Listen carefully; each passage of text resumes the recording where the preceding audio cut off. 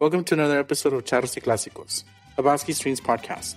I'm your host, Miguel Gutierrez, and as always, I'm here with my good friend and co-host, Joel Ozuna. Hello, everyone, and thank you for tuning in to another episode of Charros y Clásicos. Our guest for today is a Charo and Clásico from Edinburg, Texas. He's a graduate from Edinburg North High School. He's also a graduate from UTRGV. He's currently a Mariachi director at Edinburg North High School. Please welcome Abel Acuña. Abel. Thank you so much for having me, guys. Miguel, Joel, thank you so much for having me.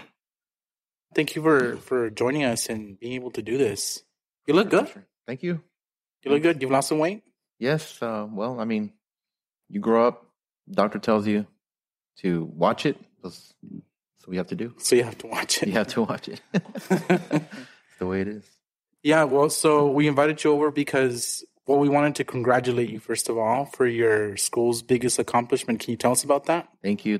Yeah, last school year, we had a film crew that was following my students around, making a documentary on I guess they're very interested on the students here in the borderlands, like how the mariachi has grown like so much, and how UIL is like really accepting it and stuff like that. And they're very interested in us in particular because most of my students don't they don't speak Spanish. Oh, okay. They don't speak Spanish, but they love the music and they want to get in touch with the culture, with where they're from and how. And it was and this music that their abuelitos and their parents that they listen to, and they want to get in touch with that, and they fall in love with the music, and so they're very interested in that, and decided they wanted to make like a 90-minute documentary on it. 90-minute, okay, yeah. No, that's not bad. So my question is, how did you get selected, or did they just pick up the phone and call you and say, "Hey, we want to do this," or how did this happen? Well, yeah, I guess. That's exactly what happened. Not the phone, but email. It's because the thing is, when UIL first picked it up, what happened is that these filmmakers, I think they were at another UIL event, and they kind of heard that mariachi was getting picked up, and so they were interested in finding a group that they could like kind of like follow around, and it was just for a small little 12-minute little document, just a small one, just to kind of like educate the rest of the public. So they saw where is the state UIL event being hosted. They saw that it was Edinburg, Texas. So they saw the high schools there, and plus they saw Edinburg North, and that's how we were selected. So you stood out for them. Yeah, in a way, yeah, we stood out. I think they were just looking at the groups that had.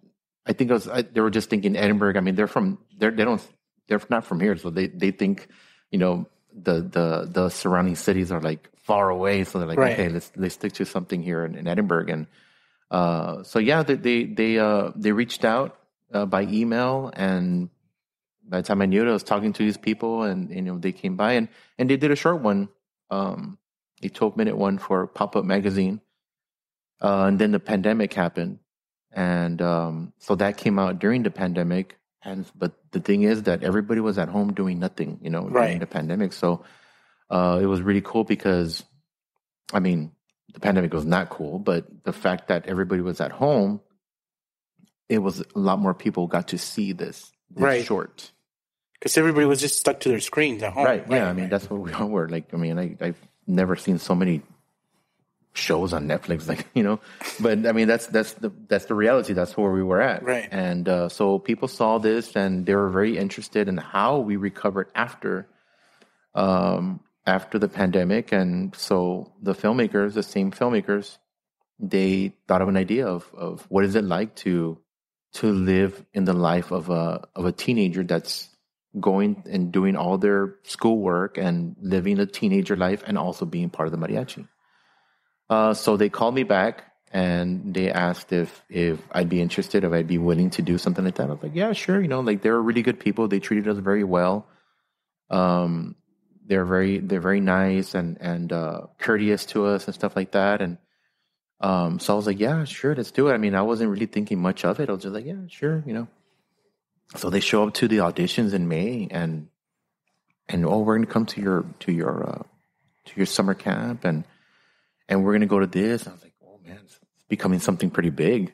Está grande. And so that's how it took off. And finally, they sat down with me and they talked to me and told me what exactly was happening. We got the school district involved, and it took off, and it started getting a life of its own, and that's where they finished it all the way from auditions in May all the way to graduation the following May. Oh wow! So they were here for the entire school year. The entire school year, yeah. I mean, they got an apartment here and everything. Like it's pretty amazing. Wow. The two filmmakers, and then like when there was like big event, like a concert or a competition or whatever, they would bring in their director. I think I forgot what they're called. The camera guy. I think it's director of photography or something like that. He would come in, and then the sound person is this local person. I think he's from Westaco. He would do all the sound stuff, and the team of people would come for the big events.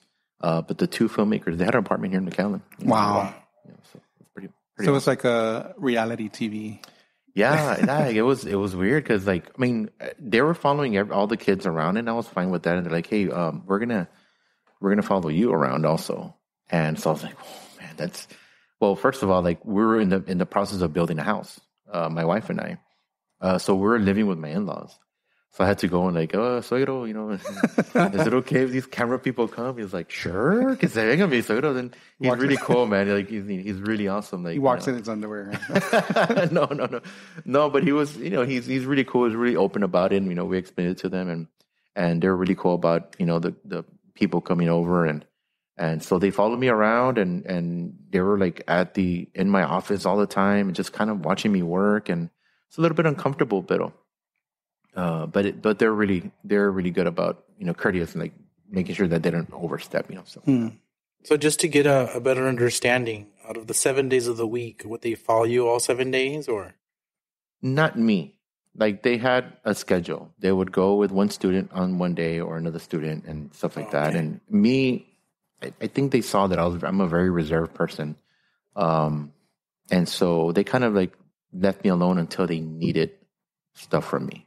And then they're like, sorry, we're going to have to do this. And I was like, no, yeah, I agreed to do this, so let's do it, no pasa nada.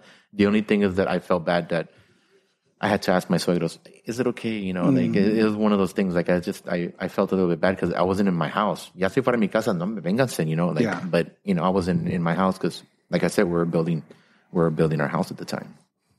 So now that the documentary is complete, it's being featured right at Sundance. Yes. Well, we got the rough draft, the first draft of it, and kind of just so we could look at it and see that everything was correct. Because sometimes with the editing and stuff, sometimes they'll leave certain information out that on that's important for mariachi or the music or whatever. So we got the rough draft, and I was like, oh man, that's really awesome, and we gave our suggestions, and then they told us that there's still gonna be some stuff that they're gonna fix up, and that this was back in October, early November. And so my wife and I decided that we wanted to take a vacation during the Thanksgiving break. So we went out to New York, and that's where the company is from. Osmosis Films are from New York City. So we took advantage of the fact that we were going to be there to go see the studio and see all the process of it that they do and stuff like that. And they're like, wait, what? You're going to be in town? Oh, let's set up a dinner. And so they got all the crew. Wow. Wow. And we went to a restaurant there in Little Italy. And I was like, man, they're treating us really nice. That's pretty cool, And so, but it was because they were gonna tell us that Sundance picked it up. And oh wow! I'm gonna be honest. I don't know what that is. I'm a musician, I'm not really into TV, and I shouldn't be saying that, right? Because the documentary is on my kids, but I wasn't really into it. I didn't really know what Sundance Film Festival was. But when I saw my wife react to that, I was like, whoa, okay, something's up. Something's good. This is a big deal. And she's like, babe, it's a big deal. I was like, whoa, okay. Extremely, sir. Yeah. So when I finally we go back to the hotel that night. I started looking up documentary or like YouTube videos on it. I was like, oh, okay, yeah, it is a big deal. It's a huge deal. And so it was very exciting. And so, yeah, I mean, that's I think they submitted it. I don't remember exactly what day they submitted, but they got the news a couple of days before we were there in New York, and they decided to let us know, and they were very excited. The filmmakers is the first film that they have going to Sundance. So wow. They're all so excited, and so it was really, really cool. And what's really awesome and interesting about it is that Lin-Manuel Miranda's dad, Luis Miranda, was the very first one to endorse the film. So I think once his endorsement went in, like there's so many people that were like interested. Okay, this guy. They jumped on board. Yeah, they jumped on board. So I think it really helped out with the film. That's amazing.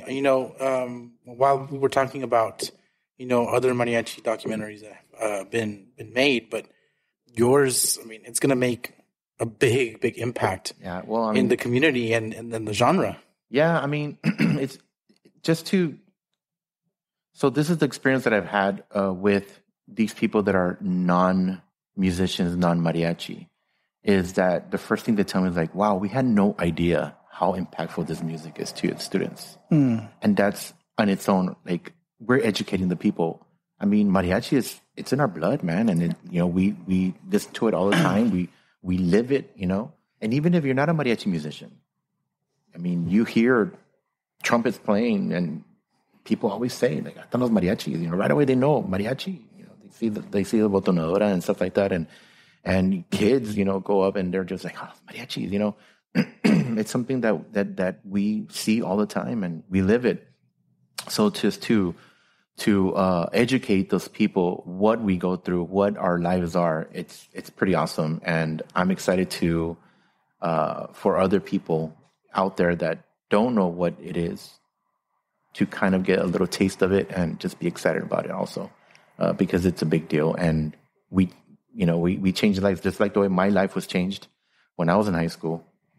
That's where we're paying it forward, right? We're changing these kids' lives. Mm-hmm. Now that you say that, that was going to be my next segue. So let's talk about you. So let's understand or know a little bit about your origin. So when did you start playing, or when did you choose music? Well, I always knew I wanted to be a musician.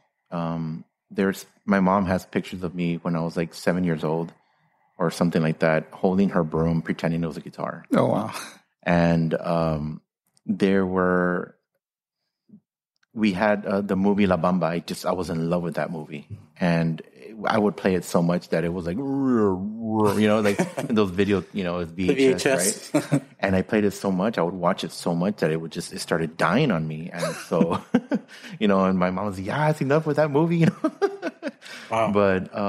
But yeah, I always knew I wanted to be a musician. I mean, even when I was in, not just Richie Valens, but like, I used to, when I was in elementary, and all my friends that they always remind me of that, all my elementary friends.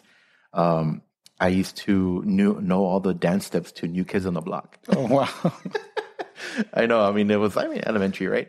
And so all the dance steps for that. And, I just loved it. I love music. I remember my music teacher, Mr. Darnell, and I remember him teaching us notes. I remember, like I said, music has always been, I've always had an interest in music desde que estaba chiquito.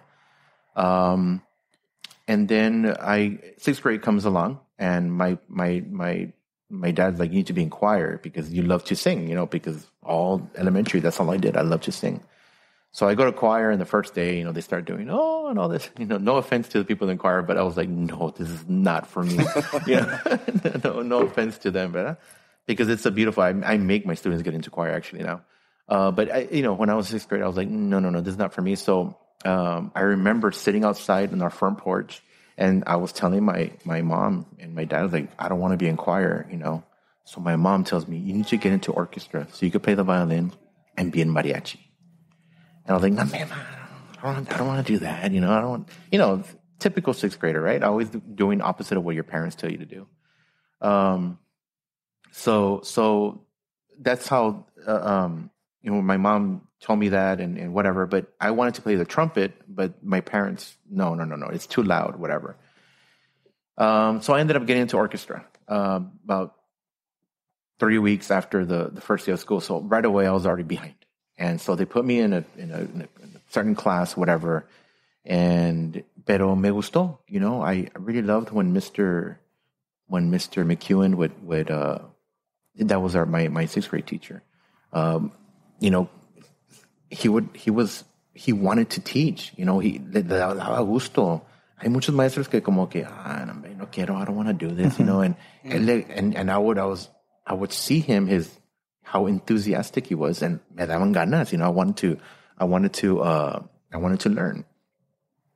And then Miss Seti, which is the other middle school teacher, she would go down and she would work with us and stuff like that. So it was great. Anyway, so that's how I went through it. But the thing is, this is what happened. I just told my kids this earlier the year. I was like, but then I got a girlfriend, and it ruined. No, it didn't ruin it. But like, it just like I kind of got distracted, and so I went another way. And I got really inspired with Mr. Yanis. With Mr. Yanis, when I got into high school, his enthusiasm was amazing. It reminded me of Mr. McEwen. And Mr. Yanis right now, he's like 60, and he's very enthusiastic. You could imagine him, 30 years ago. 30 years ago. It was amazing. He was so into it. He wanted to teach and he wanted his kids to learn and become better. So I jumped on that bandwagon, and I was literally sitting last chair in JV orchestra freshman year at the beginning of the school year. And by second semester, I was already in the varsity orchestra. Wow. And by my sophomore year, I was sitting third chair in the varsity orchestra. So it was like, I really fell in love with it. It's not because, me quiero levantar el cuello, but it's because of Mr. Yanis's enthusiasm. And it motivated you. It motivated me. Like, just seeing him work. And not just that, I wanted to do even more. I wanted to be the person that he was when I was an adult. I wanted to do that because, he was your inspiration. Yeah, man. It's amazing. And he's the one that made me get into mariachi, actually. He was a mariachi sponsor at Edinburg North back then. And I remember I was walking out of the orchestra room, going to go meet up with my buddies. And he's like, Abel, get your violin and join with the mariachi. I was like, no, I really like that music. No, I'm not asking you. I was like, whoa, he's not asking me. Yes, sir. So I go and I get the violin. I sit down, and I always remind him of that. And I was like, look what you created. But yeah, that's how I started off with orchestra, and also how I started off with mariachi. It was my orchestra teacher that got me into mariachi. Wow. And for our listeners, you're currently working beside Mr. Yanis, right? Yeah, he's my colleague now. When I graduated college, I worked with Myra Garcia there at Memorial Middle School, and that would feed into Palmview High School. I worked there for 1 year, and I got the opportunity by Mr. Dempsey, Chad Dempsey. He called me up. He goes, "Hey, I hear you're a good mariachi." But at the time, it was a band director job. I remember that. Yeah. Yeah, and I was like, I did band for 1 year in high school, and like, I don't know, man. Like, are you gonna trust this violinist to go and teach your trumpets? And he did, and I'm very fortunate for that because he opened the door. Yeah, he opened the door, and so I grew the program, and we were able to, just make it a mariachi position only, and that's where I'm at right now. So how long have you been at Edinburg North now? This is my 13th year at Edinburg North. Wow. 13th year. Man, it goes fast. It goes real fast, bro. Real fast. So after high school, you decide to pursue music in college, right? Well, it's very interesting because no, I didn't. I wanted to be a musician. The thing is that, you have this thing, you have this idea, but getting to that it's very difficult. Especially when you come with the background of, my parents, didn't go to college, and my older brothers tampoco, and I'm going to be honest, I didn't even know what a GPA was my senior year in high school. You're okay. I was just trying to pass and get my high school diploma. And the thing is that, the biggest mistake was I started chambeando when I was a junior in high school. I started making money. And playing gigs. Yeah, playing gigs, going with I I started playing with Mariachi Nueva Generación. And I was, the weekends you go and do a bunch of gigs, and, for a teenager, a couple of $100 is great, I mean, so I got comfortable doing that. I started doing just chambas and writing music and making money like that. And I was good. And then life hit. And then I had a little girl. I had a daughter, and I was like, I figured out like, these chambas are not going to be able to provide for her. I need to go back to school. So I went back to school, but it was until like 5 years after I graduated high school that I started college, and as a business major. Wow. Yeah. Oh, wow. I mean, it was like, I always saw myself, going into business, like just, I saw my brother, my oldest brother, like he didn't go to college, but he was a great entrepreneur. And he was really good about that. And I was like, man, maybe I'll be like my brother, like I'll study business and stuff, and I'll help him out, whatever.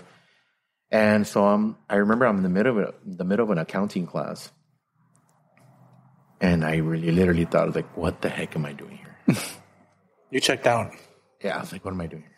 I'm a musician. Like, I finished the semester, whatever. And then I went to the advisor, and I changed my major to music. Wow. And so that's how I mean, me tracé un poquito, but that had to happen. I had to like realize that, no, I'm a musician. I belong in music.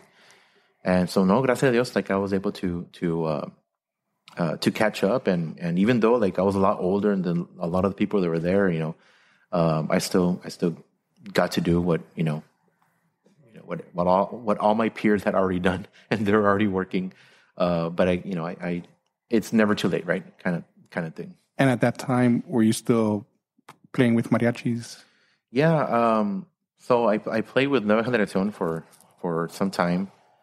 And then I followed my compadre, Oscar. He left from Nueva Generación, and he went to Mariachi Continental. And so I called Hector Guerra, and like, hey man, like I hear like you need violinists. He's like, no, bro, we're good. I was like, okay. I was like, oh, okay. So I called my compadre. I was like, hey man, like no quiere. And he goes, man, call him again. You need to be like persistent. And so I called him again. He said, bueno, if you want to start working with us, ven a Talón.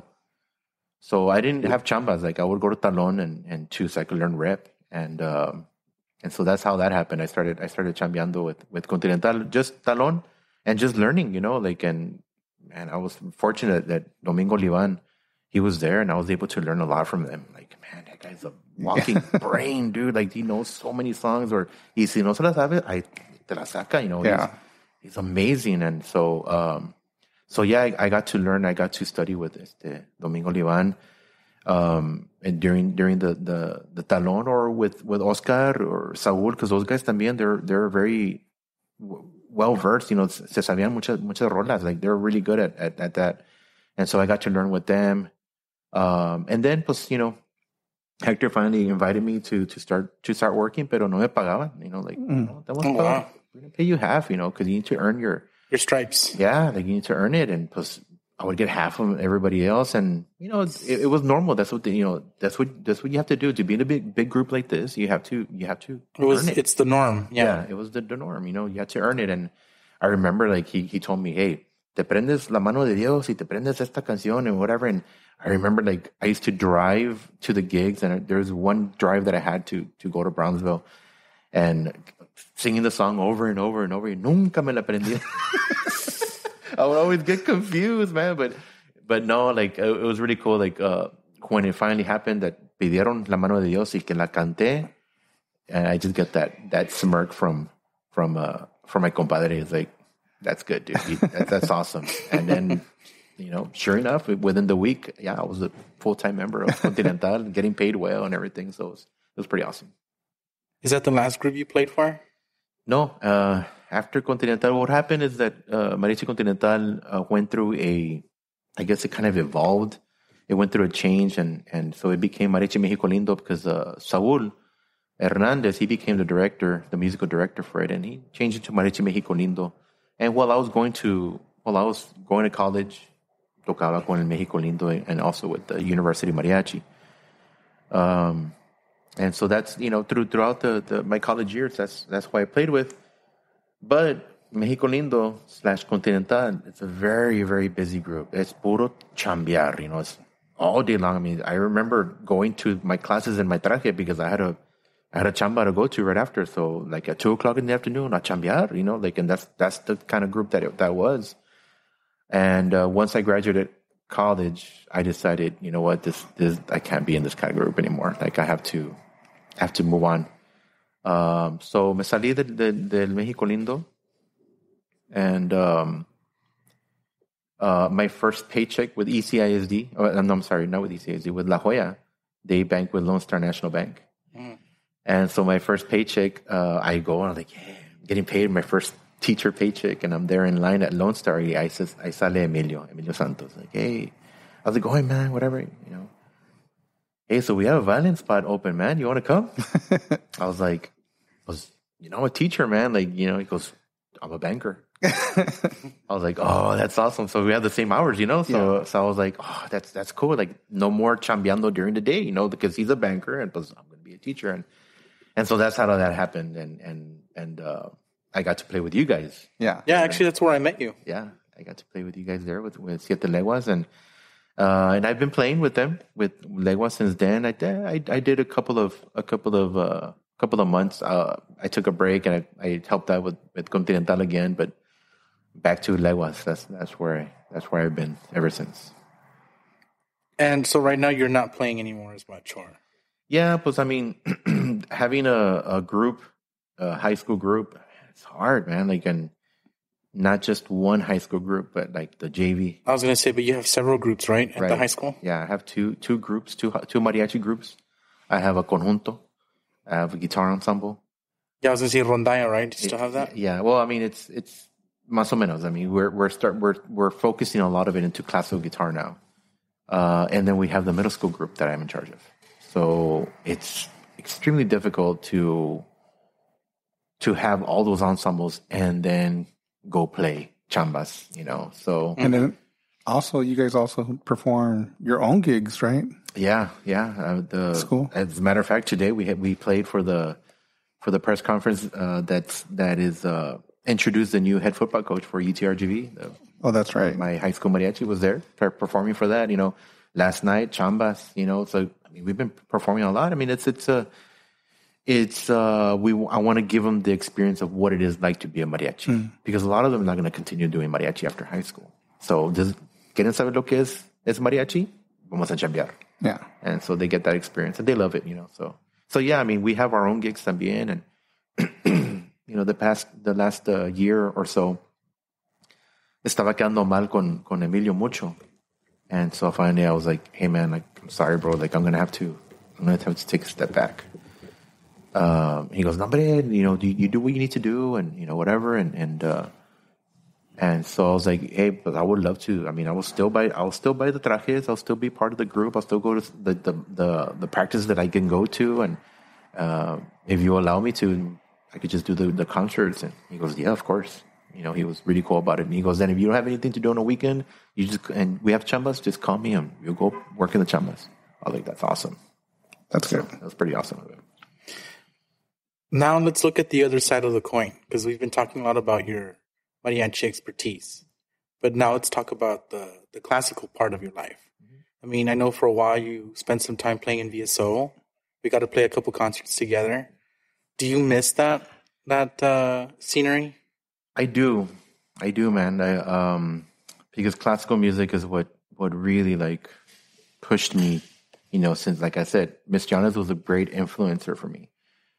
He's the orchestra director, and if you know Mr. Yanes, that guy likes to choose really good repertoire, really good literature. Like, it's like good stuff. And I mean, I remember playing a boarding symphony, or the Dvorak New World, at high school, and I mean, he just loved to play all this really great literature, and I fell in love with it. I love classical music. I love to play. And so that took me through, of course, I mean, you have to play that music, study that music through college, and then with the UTPA Symphony Orchestra, I was able to enjoy playing that and all that stuff. And then when I became a mariachi director, no more.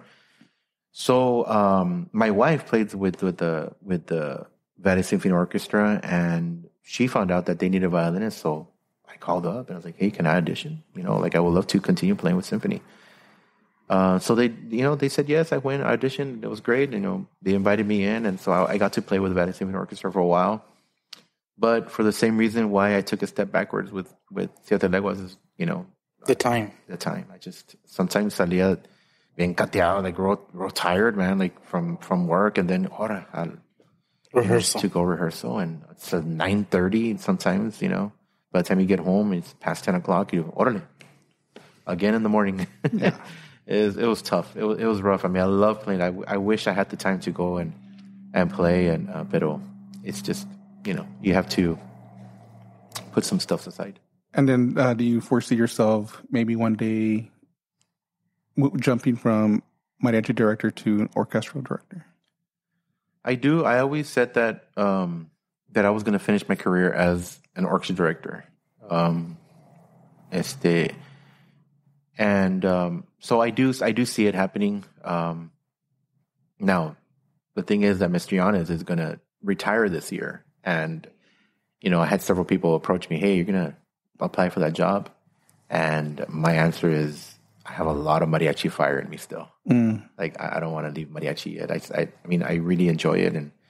And to fill those shoes, I don't think so. So Mr. Yanes asked me also, and I was like, "Look, Mr. Yanes, if I do take an orchestra job, it's not going to be a high school head.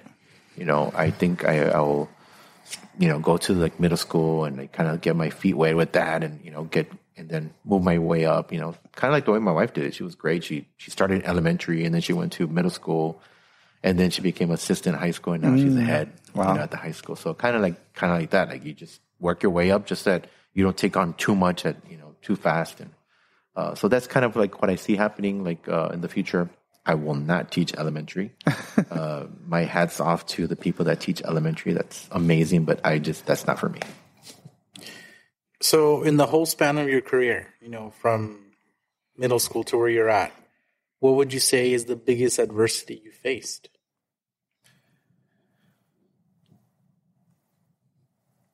Time. No, not time. The biggest is keeping up. In college, I was fortunate to have a really, really great violin teacher that really set me straight. And I will, to this day, I'll always talk about how great she was. Dr. Emily Crane. She set me straight, man. And it was like, okay, you can play your pop music. She'll call mariachi pop music. You can play your pop music. But you need to play this first. And no, but she set me straight, man. Like Dr. Dawson, she was great. Andrea Dawson, like she's all about technique, man. I learned so much from technique with her. But the one that really got me, like really pushed me was Dr. Crane. And I guess it's because that's towards the end of my college years, like when I was about to do my senior recital, she really pushed me in.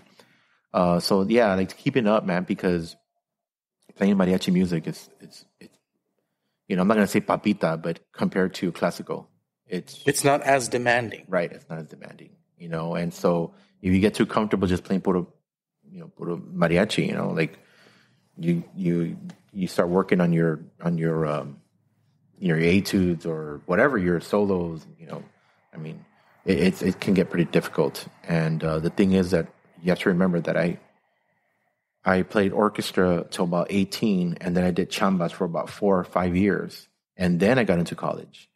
So it was like, it was like boom, like it was, it was. I had a lot of time off of playing literature that was demanding, or that I had to really practice. I mean, the hardest thing that I played was violin huapango, and it's tough. It's a tough song to play, but it's not freaking,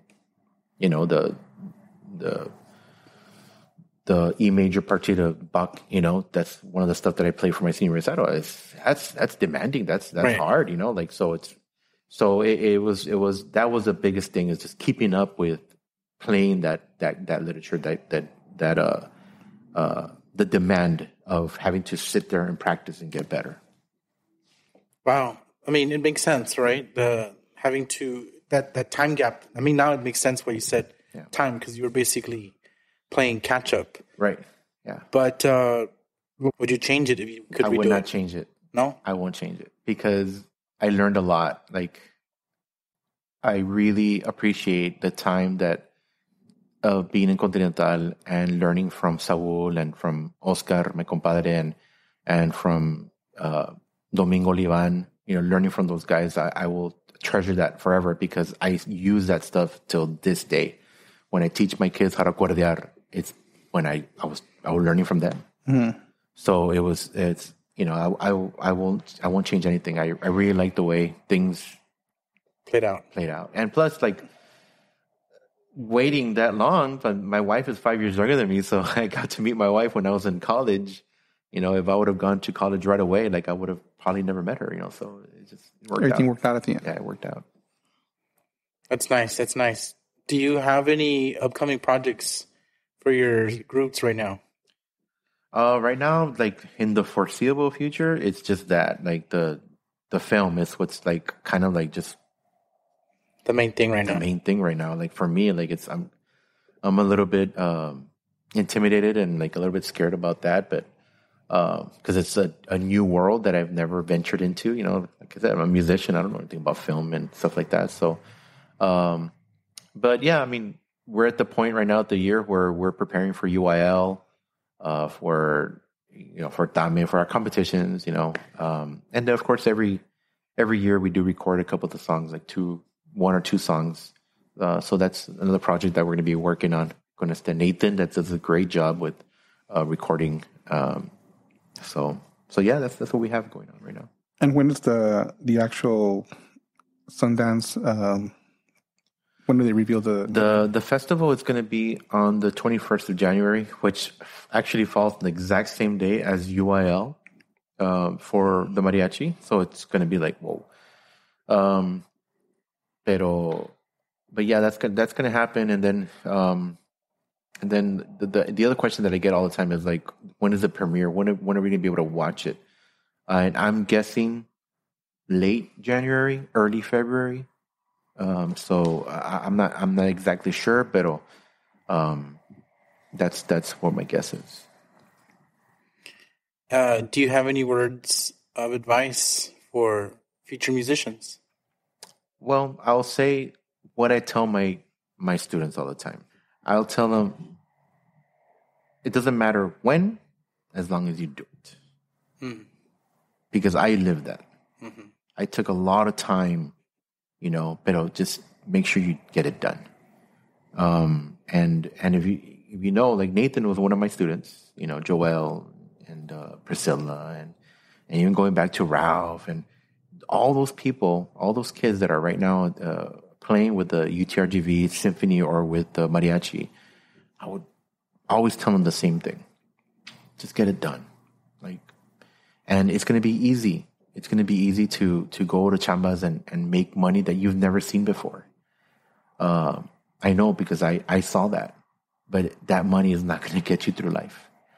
So my biggest advice is, like, if you have it, use it. Go to college, get yourself an education.